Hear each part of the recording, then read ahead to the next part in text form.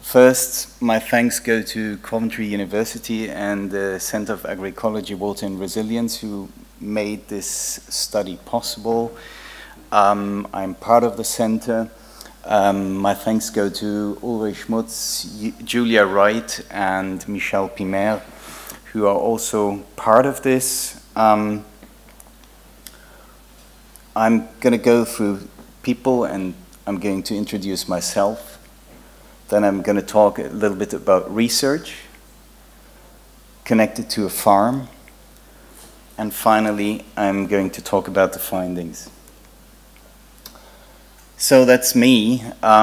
Mexico is where I grew up as an adolescent, and that's where this environmental story for me really started, because I got to travel a lot and I saw the beauty of the country. But also I saw what rampant treatment by humans was doing to it, with a lot of erosion damage. And I felt very sorry for that, and at that time I didn't know this could become a profession to try and remediate that.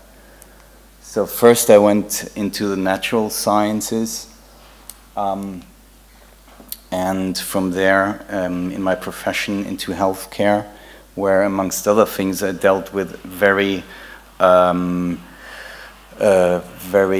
constrained studies, clinical studies, where it is all about double-blind, controlled studies, which is something that now hopefully is going to help me as well. I also realized that in healthcare, popping pills is not necessarily making humans healthy. So during my work as editorial services, I wrote some things about environmental issues, and that's how I got to know about permaculture. That was in 2008. I met Sepp Holzer and Holzer Permaculture, and I got a certificate with him on his farm. So at the end of it, I said I want to go back into research and look at the evidence behind the claims.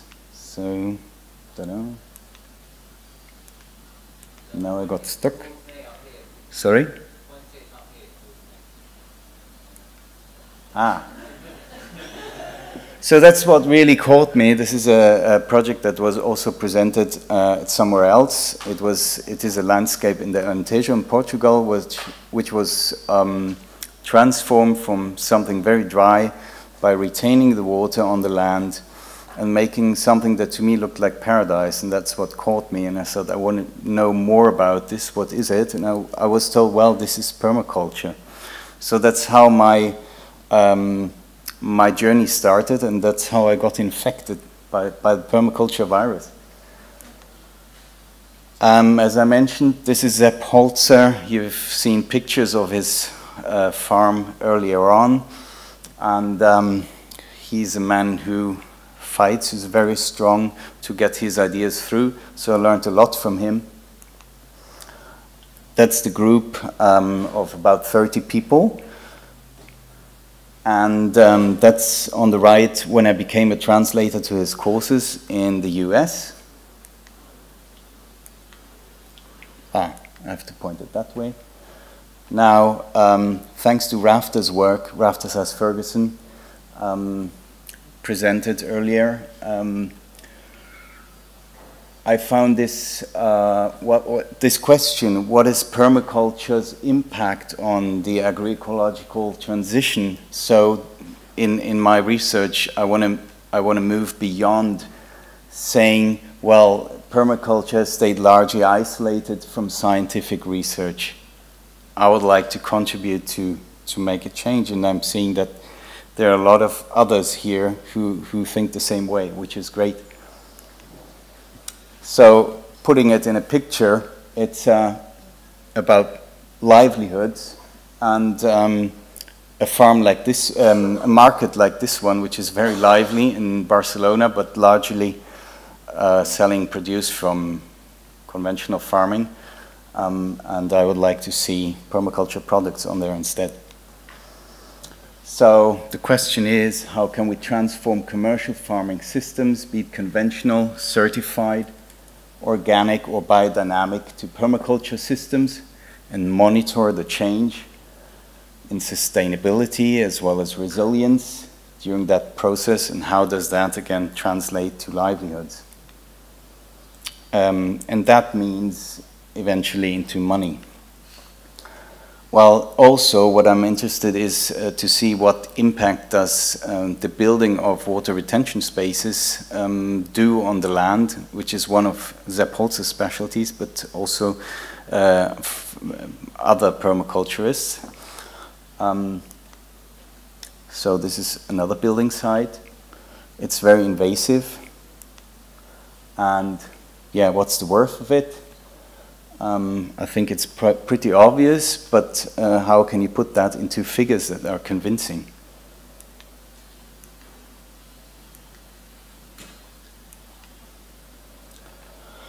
Now, my next question was, when I started this research project in April this year, what is a useful research tool to do this? What are meaningful parameters? And how can I measure that?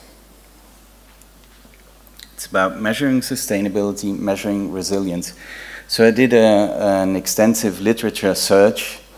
I've written this, I'm not going to read it out, just to give you an idea. It's quite complex. There's a lot of literature written on sustainability assessment tools, and there are a lot of reviews. So I had to plow through all of this, and at the end of it, I came up with something that seemed quite good to me. So I chose a tool that would be about sustainability, that would measure sustainability along the food and agriculture value chains. That was, important, and not assess something else. I wanted it to be holistic, so it needed to be a global framework. It needed to be somehow universal for small, medium, and large-scale companies or enterprises. And also it needed to be relevant to government strategies, policy, and planning. So my idea is to build a bridge from a grassroots movement up to policy making on a country level, or on a continent level, or a world level.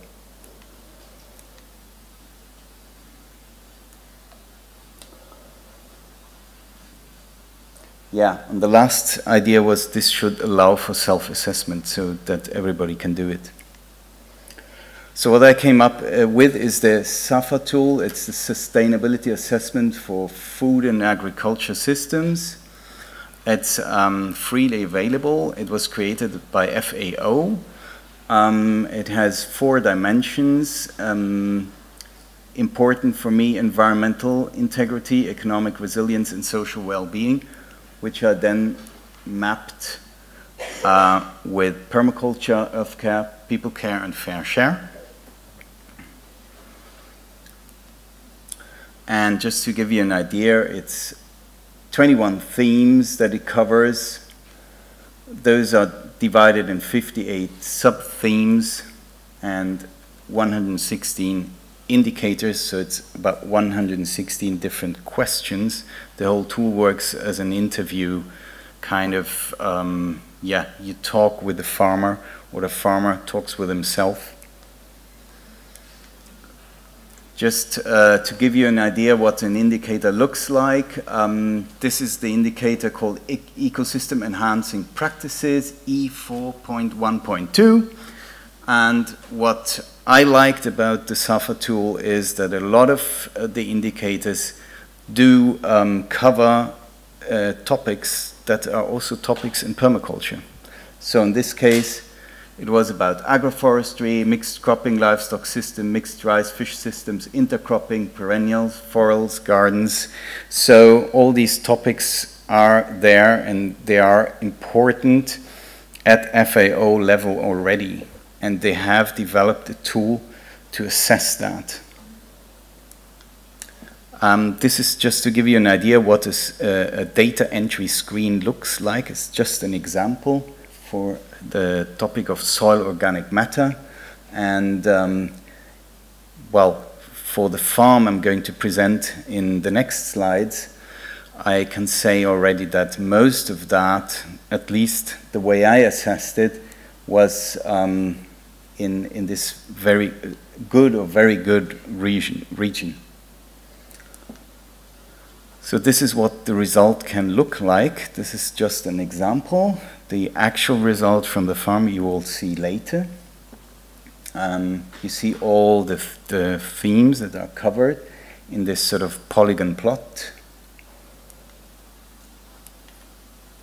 And this is the farm I went to visit. I stayed there for 2 weeks. And as you can already, 10 minutes, yeah, great, yeah, it should be possible. It's a Demeter farm, and it's also certified organic. And really convinced that permaculture is the way to go forward.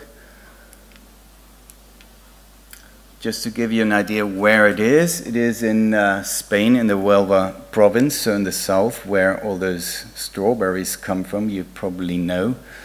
But this is here not about strawberries. So it's also not far from Gibraltar, which many of you will probably know. The region is very dry, and with most rainfall in winter. They have an average rainfall of 470 millimeters, and having said that, it has dropped a lot now. It has dropped by 1/4 within the last years.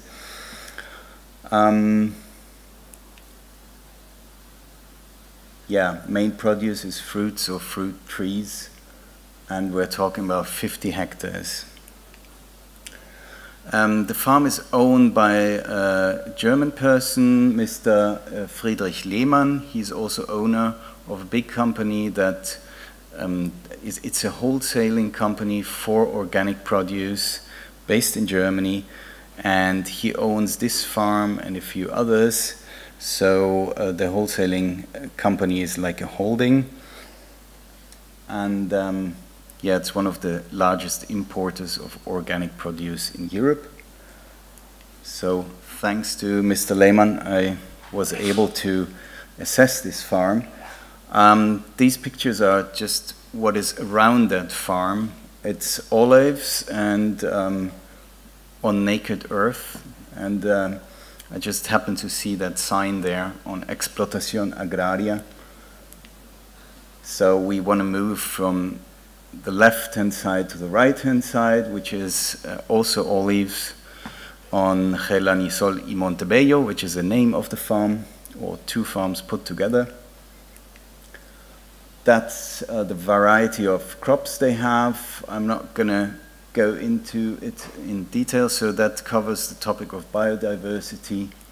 There is a lot different ones. There's also some they are experimenting with. There's also some crops they just have for their staff to eat, which is also nice from the social perspective.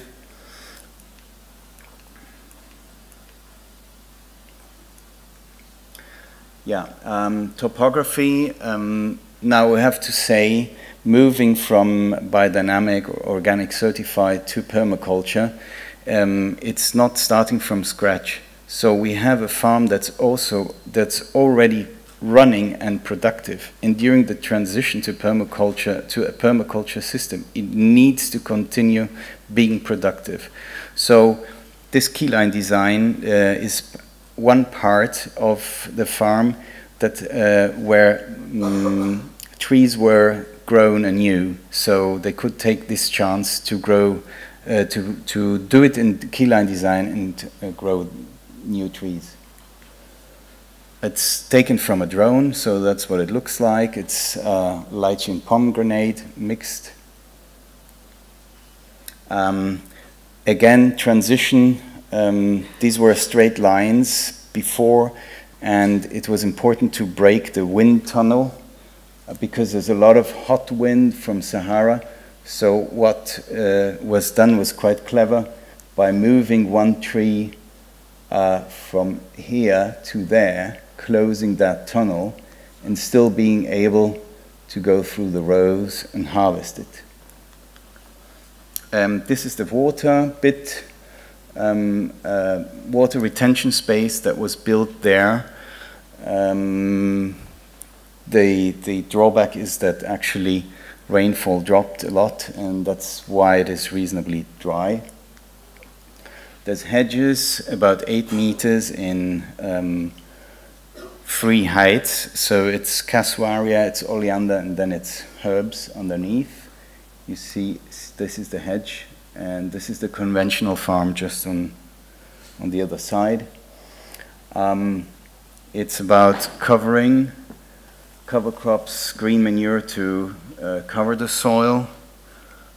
Here we have buttercup oxalis. We have also wild grains and beans. About the soil, it's producing biofertilizer on the site, and to improve the microbiology of the soil. The microbiology itself is going to, it's not a direct nutrient, but it's going to make the nutrients available from the soil. So this is what composting is working with. 5 minutes. I have to go a bit faster. This is about crop biodiversity. They're starting to grow wild varieties of avocado, which you can see on the pictures. Solar power is also being put on the farm. It's about creating habitats for wild biodiversity. It's about pest control with natural methods. Here we have the ladybird larva, we have traps. And at the end of it, this is what the polygon looks like. We have some very strong dents in there.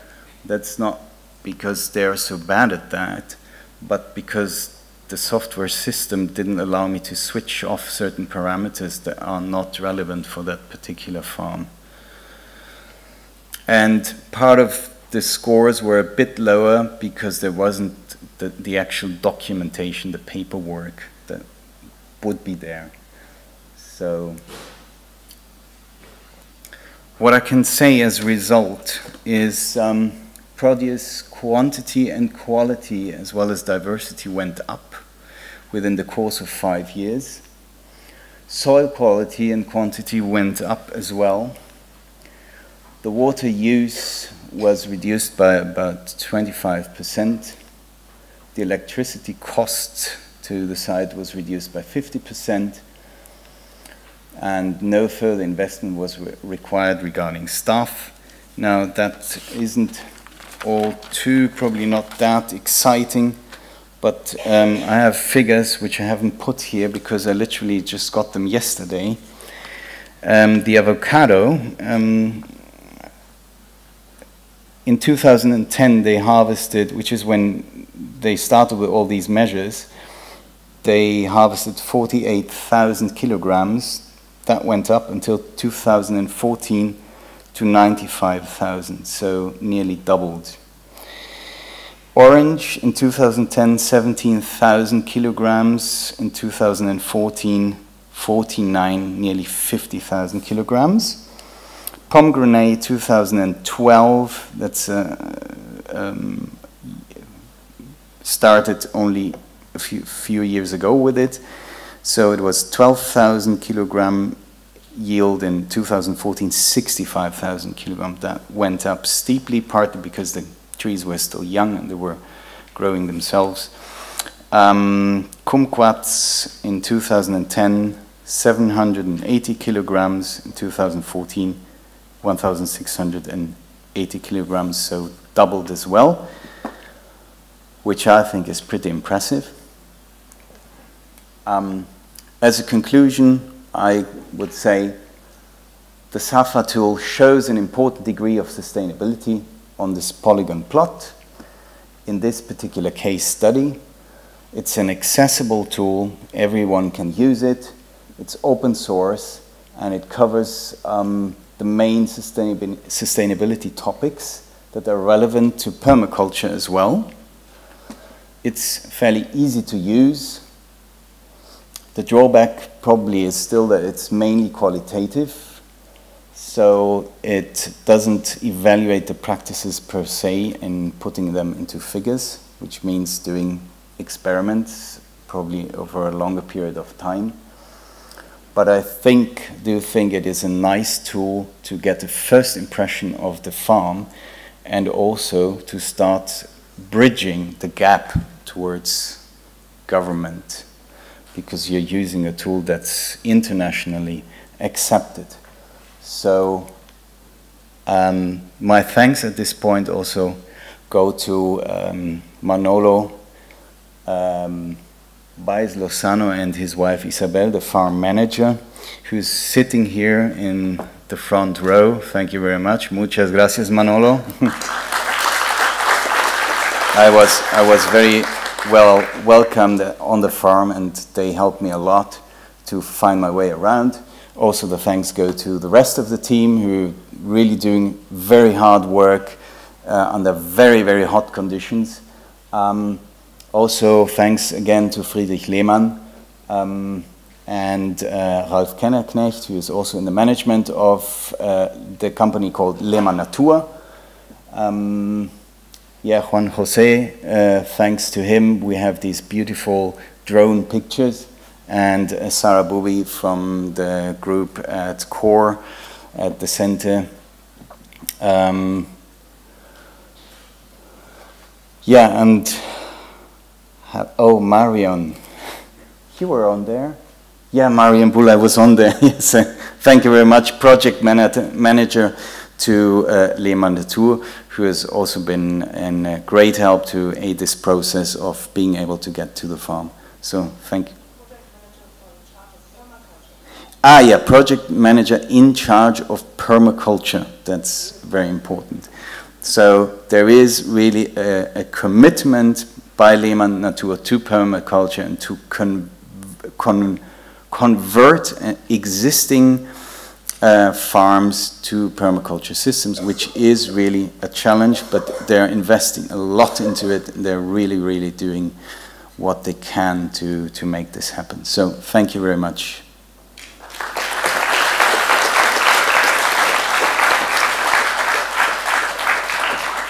So now time for questions or comments. Hi. Is that working? Oh yeah, there we go. We were also looking at a number of different frameworks with Coventry University at CORE and the Permaculture Association. And the SAFA framework was one of 15 to 20 that we did a literature review on. And it's really interesting to hear you talk about it being a self-assessment tool, because we assessed that it was far from being a self-assessment tool, and that perhaps it wasn't appropriate for smallholders because it's extremely lengthy and complex. So as you actually used the tool, I was fascinated to hear you say those things about it. Could you talk a little bit about why you think it is a good self-assessment tool? Why? I mean, from our perspective, it would be a tool that the FAO would send an expert in to use. You are an academic and you used it on a farm. Do you actually think that not just the farm that you worked on, but also a smaller scale farm would be able to use the framework in the same way? Well, I think that the questions are easy to understand to the farmer, and he can work with that framework. Now, having somebody external doing the assessment has the advantage that it's probably not as biased, and there's somebody to discuss with. And actually, I found it very useful to discuss things with Manolo face to face, because some things we had to discuss. How is it really? So in theory, yes, I think a farmer could work with that, because the questions are understandable. I mean, they're written in English, and it's it's not really much jargon, I find. But to be honest, I haven't tested that part of it. I mean, maybe there are some amongst you who would say, okay, I'll take up that challenge, and please send me the questionnaire. I'll see what I can do with it, if I can work with it, and then we can discuss, that person can discuss things with me, and if I can't solve the problem, maybe I can hand it over to Nadia, who developed this system, and to FAO.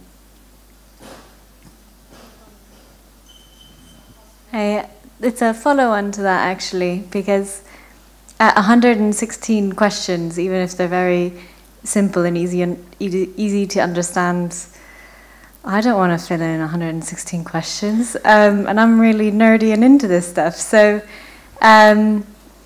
is there a SAFA Lite, or could you, from your experience, say about how much time it took people to engage in this, and whether you saw opportunities to kind of pare it down a bit? Mm-hmm. Well, there actually, that was one of the criticisms when the SAFA tool was first launched, that it's not really fit for small enterprises, and that's why FAO developed a small app, or a small SAFA tool, which I've also tried. It's only 100 questions. It's more like ticking boxes, so it's probably easier. Again, my feeling was, and that was also Manolo's, that the large tool is more for really big companies, and the small tool is for probably more family-owned farms, probably more in the global south, where you would have a question like, have all the members of the farm been able to have 3 meals a day during the past, whatever, months or so. So some of the topics are not really relevant to Spain, where people usually still have plenty of food, thank God. So I think what one can say is it's a good starting point, and the tool needs to be developed and adapted to permaculture, and that surely is something I would love to do, and I would also invite others amongst you to co-develop that. Hi. Just one quick question. Manolo may be able to answer this as well as you, but did it make the farm more profitable? Because in terms of rolling it out to other commercial size farms, that's going to be the key driver. Sorry, what is the question? Did the farm make more money as a result of changing to permaculture? Yes. Yes, it did. I didn't get to see the figures, but that's what I was told, that it did, and the company is actually investing a lot of money into converting other farms that belong to them to permaculture, and to get other subcontracted farmers to do the same. So yes, I do take it that there is an economic benefit. Just a short reaction to it. I'm working with farmers in France on participatory research, and these farmers do make some measurements on their farm and assess its viability.